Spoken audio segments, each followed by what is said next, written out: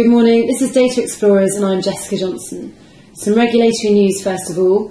Australia's short-selling ban on financial stocks is draconian and damaging to the country's reputation as a trading destination, market watchers now say.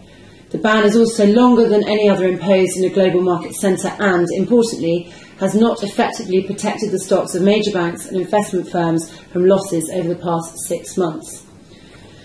Stock specific now, and as you can see from this graph, there has been an increase in the percentage of the shares outstanding on loan of Carrefour over the last 3 weeks, with the amount rising from 10.5 to 12.5 of its shares outstanding on loan, with utilisation or the percentage of the available supply out on loan increasing from 30 to 44% over the last 6 weeks.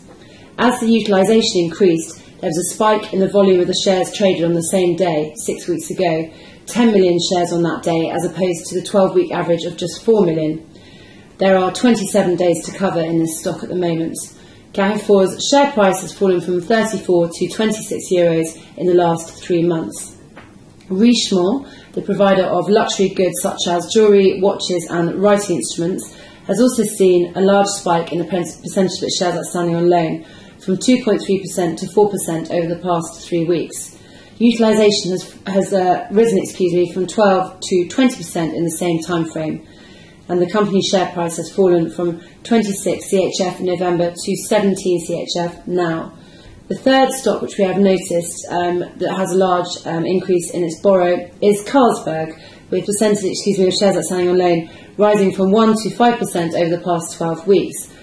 Utilisation has risen from 5 to 25% in the same time frame, and the company's share price has fallen from 250 DKK to 150 DKK in the last 3 months.